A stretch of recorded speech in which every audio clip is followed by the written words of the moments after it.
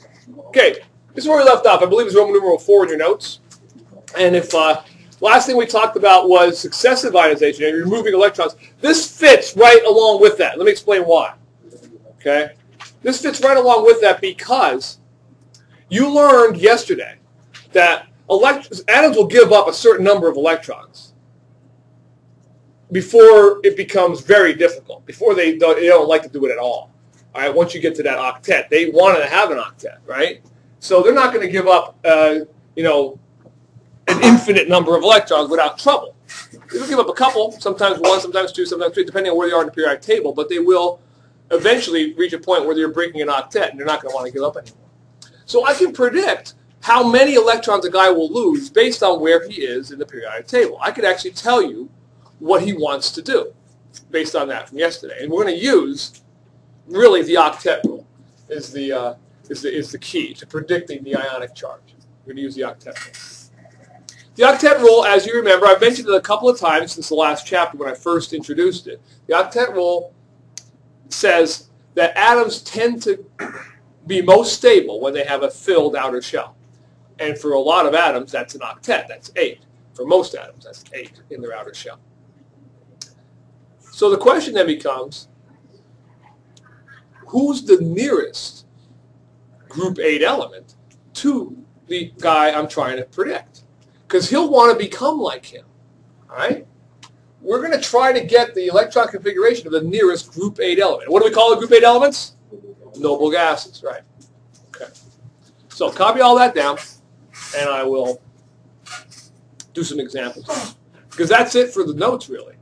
What I'm going to spend the rest of my time is doing, like I said, this is like the only thing on the test that would actually be considered, I would say, it could be considered a problem, an actual type of problem, not just a, notes, not just an objective question.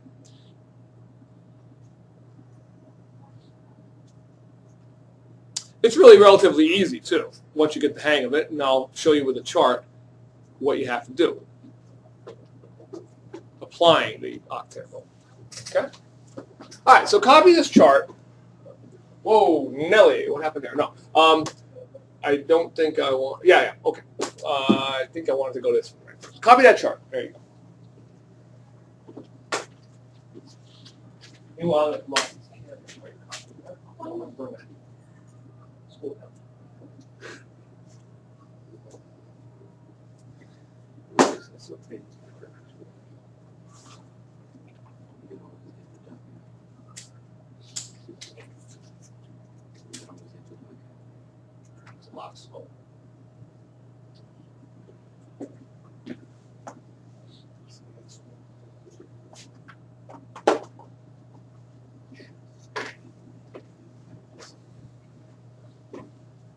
Especially if it's in the middle of the street and using truck.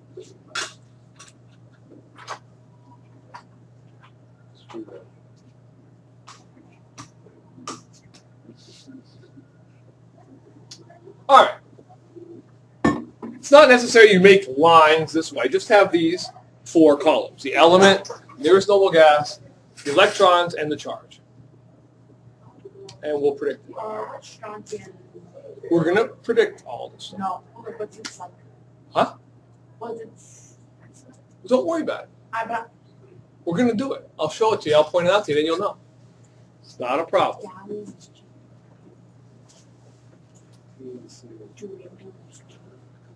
Yeah, what's strontium central? Don't worry about it. I want to know. It's going to be, we're going to talk about it in a minute.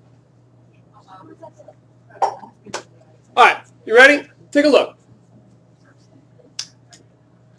If we look at fluorine, where he is in the periodic table, and I'm going to go back one slide to look at that, okay? Here he is, right?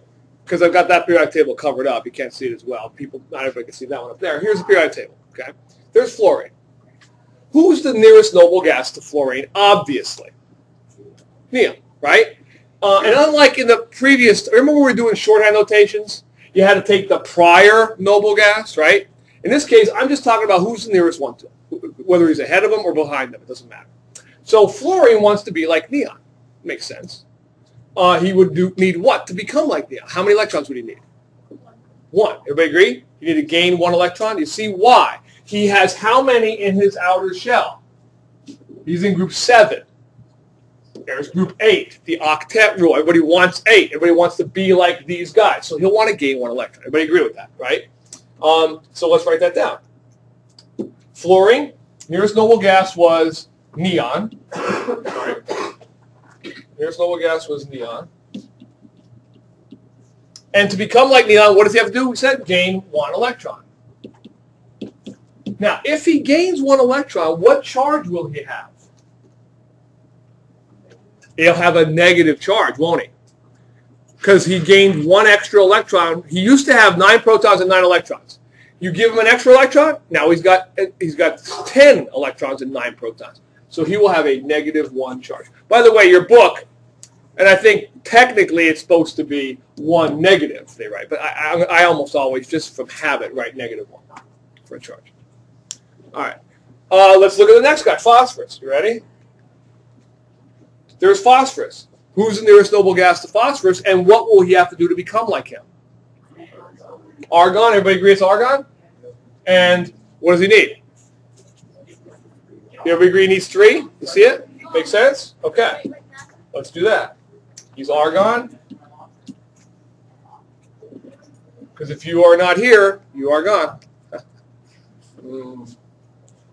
And he would have to gain 3 electrons. If he gains 3 electrons, what would his charge be? Negative 3. Everybody agree? Makes sense. He got 3 extra negative charge. He's got 3 extra negative charges. Now, we get to Emily's favorite, strontium, which she couldn't find a symbol for. Let's see if we can figure out what strontium does. Strontium is on the opposite side of the periodic table. So I've zoomed in over here, and he's down there. See him? Okay? There's strontium. Now, the thing is, do you think strontium is going to be able, he's only in group 2. You think he's going to be able to become like the nearest noble gas to him is going to be in the same row way over here? Is that where you're going to go? You're going to go all the way over here to xenon? No, because turns out strontium can lose an electron. A couple. How many would you need to lose to become like krypton? Just 2. It's going to be easier for strontium to just give up 2 electrons to become like his nearest noble gas, which would be, what did we say it was? Krypton? Yeah, krypton. All right, so back, there we go. So strontium's nearest noble gas is krypton, and he would have to lose 2 electrons to become like krypton. Now, if he loses these electrons, what will his charge be? Are you sure? You're not only sure, you're positive too. Positive 2, T-O-O. T-W-O. Yes. Okay, gallium. Take a look at gallium. Look where he is. Gallium would probably be the previous one, yeah. There he is. Okay. Now gallium, you might think to yourself, gallium is you look at just the total number of electrons, you might be confused and say, well, the closer one's going to be krypton because he's got 36, he's got 31. But remember, we're only dealing with outer shell electrons. How many outer shell electrons does gallium have? 3. He's in group 3, correct? That's all he needs to lose to become like argon. I said, well, doesn't he need to lose all these other electrons to become like argon? Because argon has 18 and he's got 31. The answer is no. Because these other electrons that are in here, where are they? They're where? In an inner D sublevel. The 3 Ds filling here. See? So he only has this 4p here and then 4s electrons. He loses those. He drops down to being like argon. So the nearest noble gas to gallium is argon. And he's going to want to lose 3 to become like him.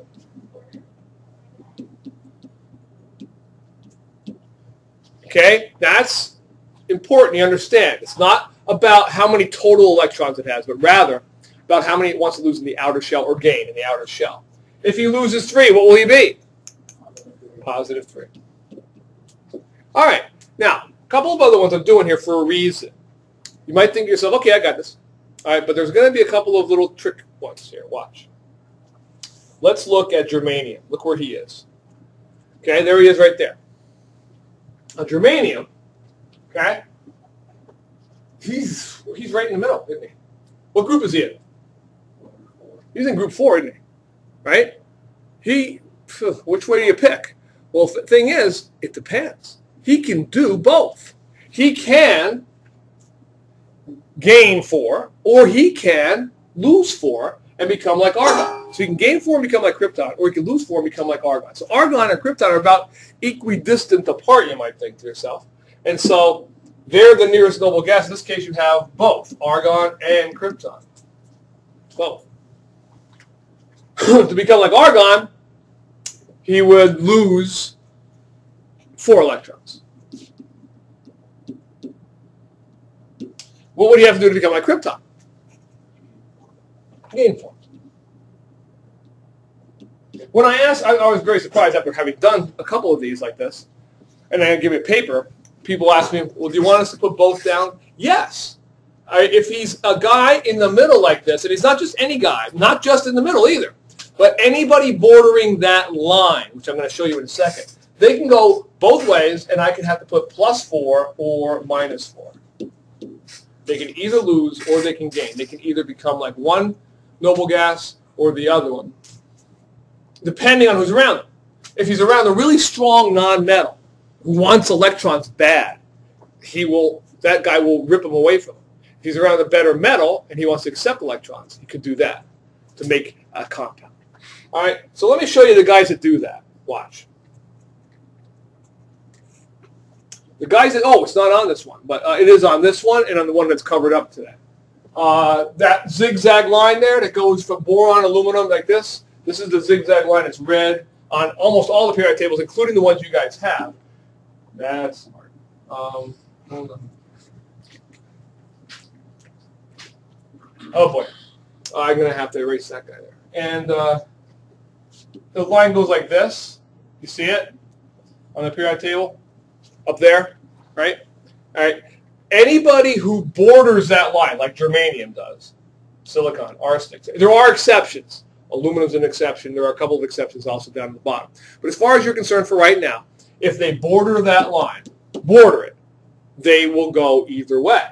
So let's get another guy like arsenic who borders that line and see what he would have to do. I think arsenic's next. Is that the last one I have there, arsenic? Yeah. What would arsenic have to do to become like krypton? What would he have to do? Gain 3. But to become like argon, what would he have to do? Lose how many? 5. Because look where arsenic is. He's in group 5. See? If he's in group 5, he's got to lose all 5 of those outer shell electrons to become like argon. So he could become argon or krypton as well. But to become like him, you'll have to...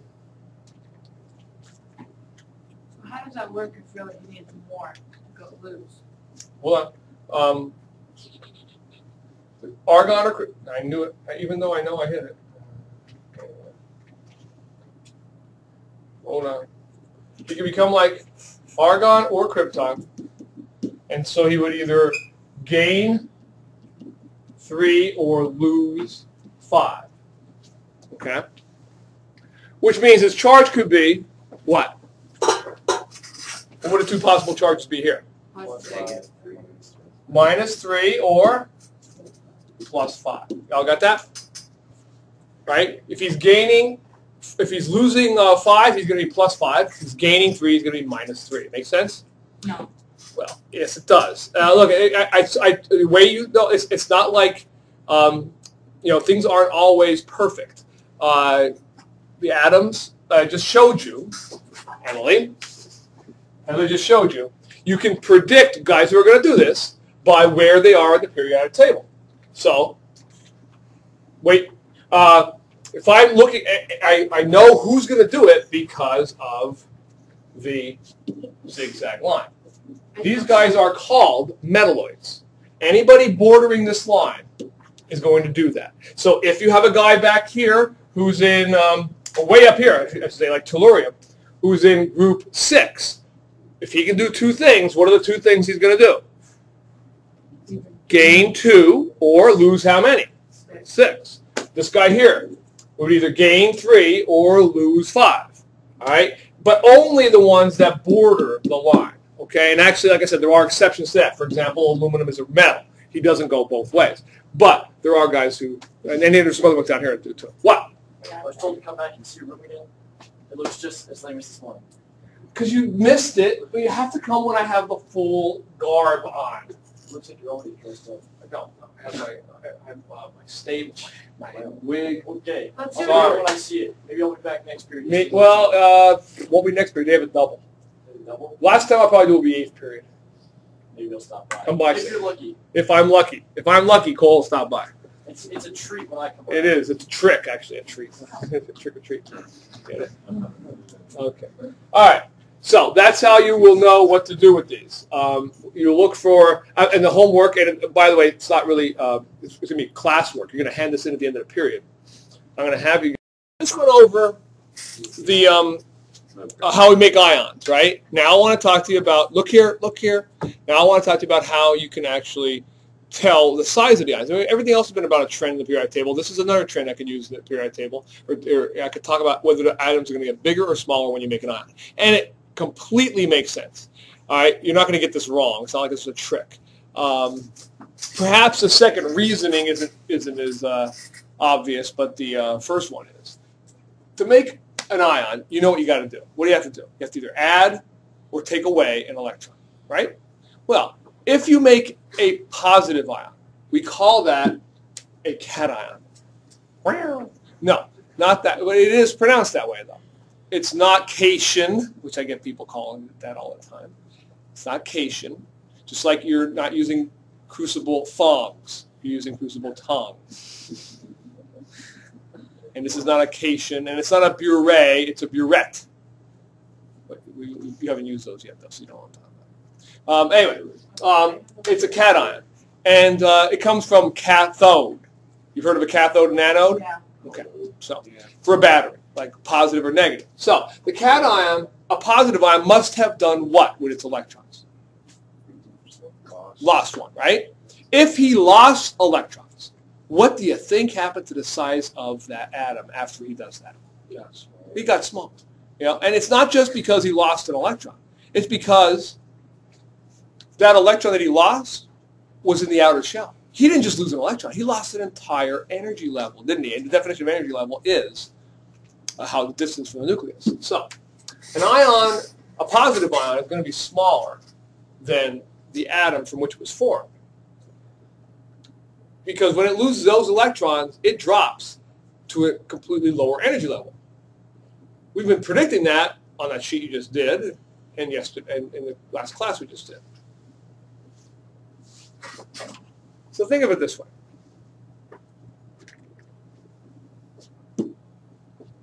Oh, I could use my wand. Look at.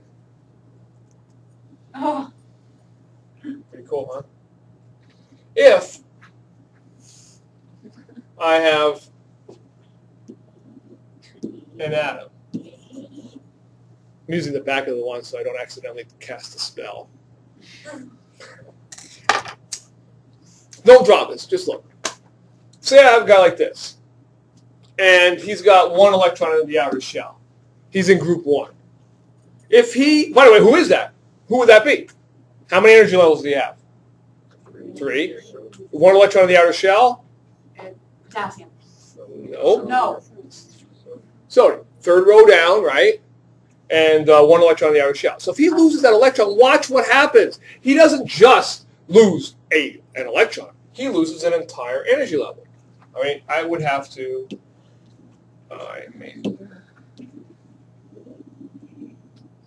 like that. Okay? So he obviously, he doesn't come that small.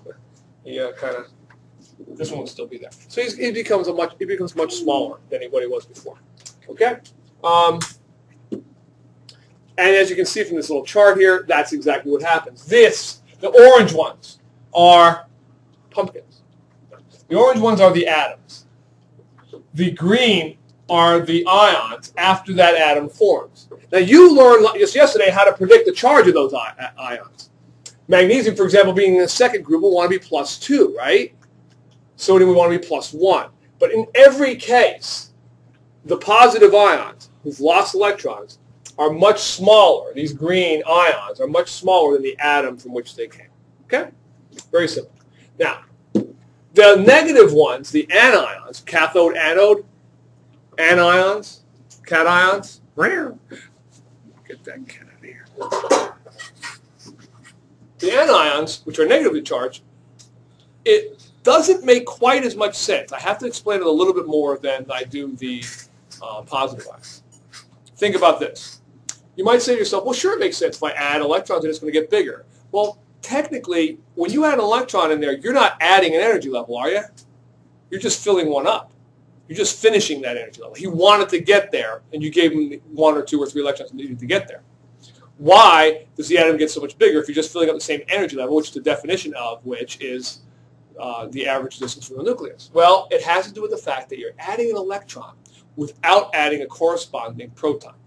So now, you don't have any positive charge that's balancing that out in the nucleus, pulling him in, and you've added an extra negative charge around a bunch of other negative charges in that cloud. What do like charges do? They repel. And so the whole thing swells up. Okay? The ion is larger than the atom because the extra electrons cause more repulsion in the cloud, the electron cloud going around the nucleus.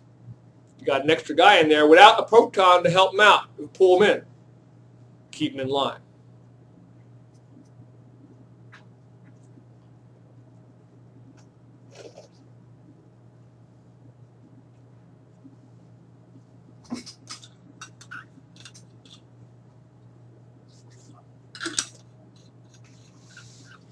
Okay?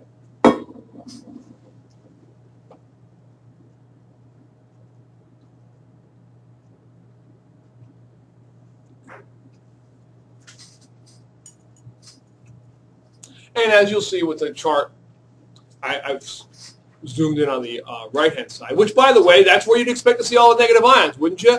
On the right-hand side of the periodic table, which here they are. In this case, the yellow ones are the original atom. The brown ones, that's pretty ugly color brown or whatever that is. I don't even know what you call that. Those are the ions from which the atom formed. And so when I add electrons to this guy or that guy, he gets a lot bigger because there's no positive charge balancing him out. All right. Now, that's all the notes I had for today because there's only one more day of notes due tomorrow on your single period. And I'll get that in easily. And I want you to do a worksheet.